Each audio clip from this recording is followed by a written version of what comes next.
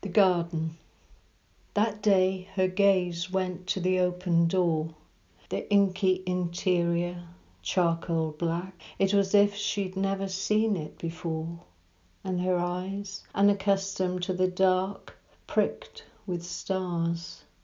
Strangely drawn, but holding the ladder while he cut the vine, she stayed, noticing beneath her palms the rough-hewn wood, worn rungs, splinters.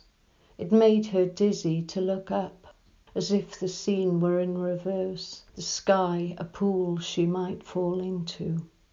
So she does not see what happens to him, how his hands grow stiff as twigs, does not notice as leaves sprout from his fingertips, nor the stillness that befalls him.